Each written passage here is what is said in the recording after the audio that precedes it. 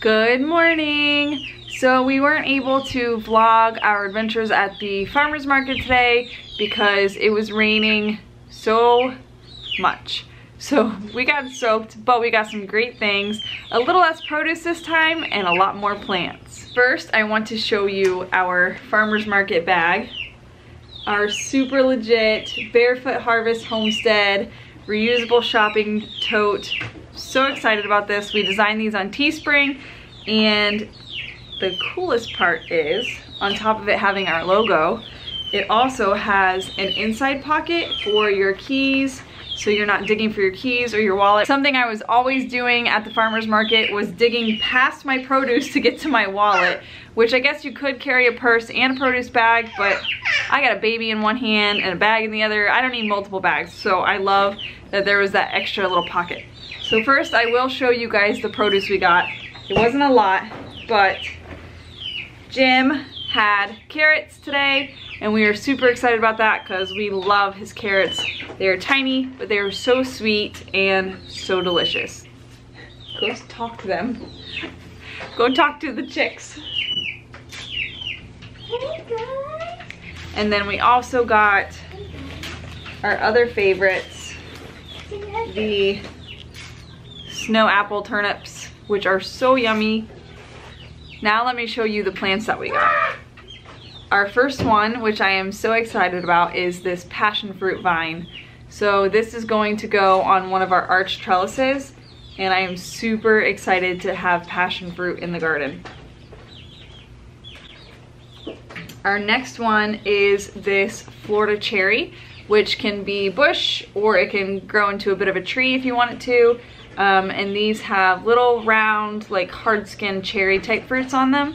And I'm super excited because we're basically building a little snacky portion of our garden. So something you can just walk through and snack on while you're harvesting and hanging out in the garden. Our next one is our moringa tree. Look at it, it's just a little baby. Yeah, I love moringa.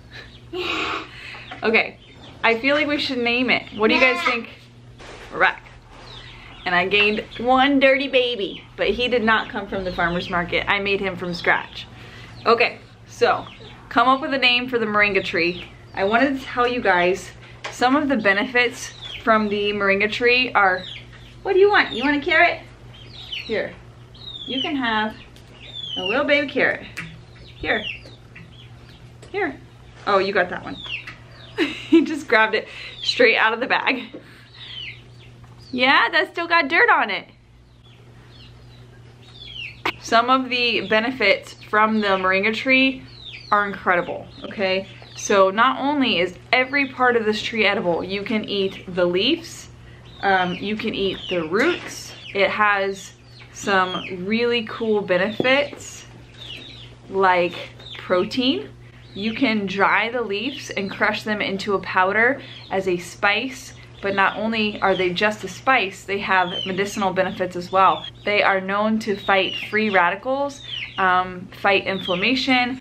They carry such good nutrients. It actually contains antimicrobial and antibacterial properties. It helps your liver, it helps brain health. Just look it up. Look up the benefits of the moringa tree and see if you don't want to grow 100 of them.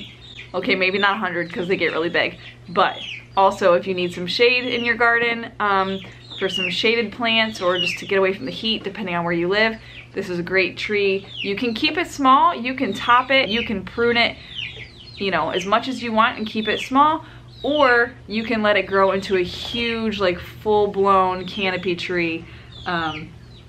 There's just benefits to both. So it's really cool because that tree has a taproot, so it's not super invasive, and you can kind of get away planting it in a smaller area.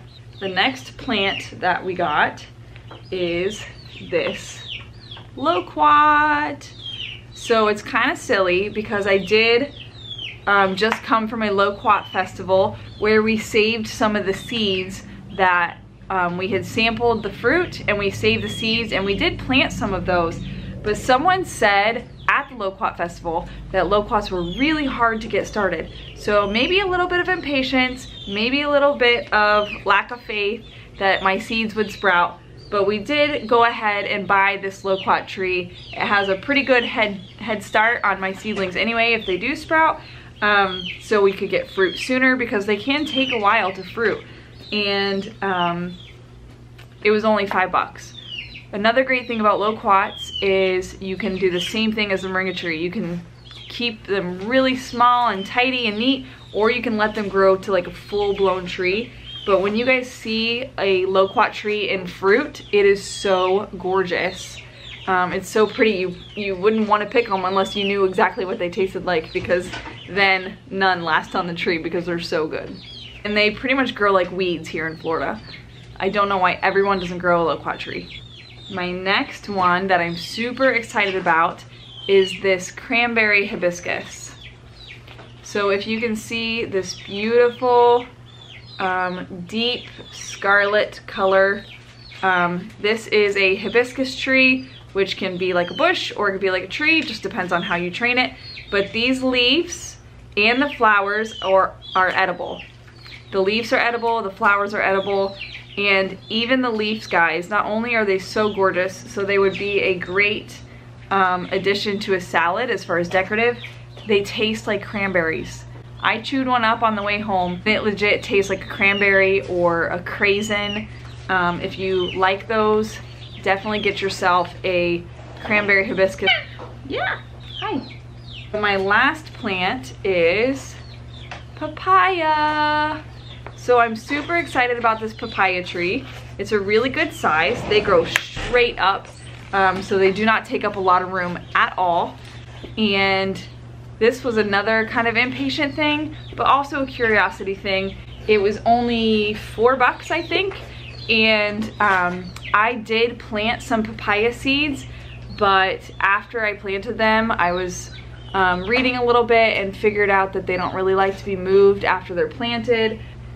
So this probably was a little bit of an impatience thing as well, because I did start some papaya from seed. They haven't sprouted yet. I just put them in the soil not too long ago, but it was from a grocery store variety, and this is from a local yard where I know that everything is organic, and why not support her? So it was only $4. It has a huge head start on my seedlings anyway, so we could get fruit sooner. Again, there's only a few more dollars to get a jump start. So I'm super excited. We are going to have loquats, we are going to have passion fruit, we are going to have Florida cherries, we are going to have papaya, cranberry hibiscus, moringa, and all kinds of yummy things. So not only did I get the moringa tree, but I also got a seed pod. So actually, Jim Kowaleski is one of the farmers at our farmer's market, and I was talking to him and asking him, hey, what's wrong? Where'd your carrot go? You dropped it. Here, do you want it?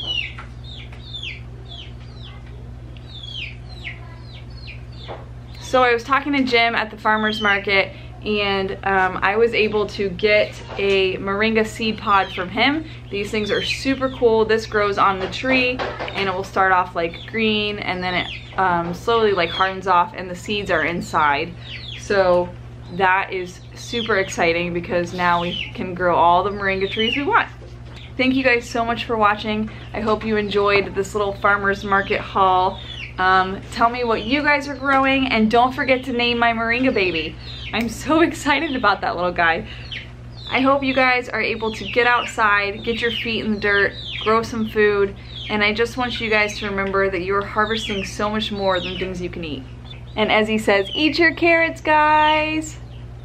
Right, Ezzy?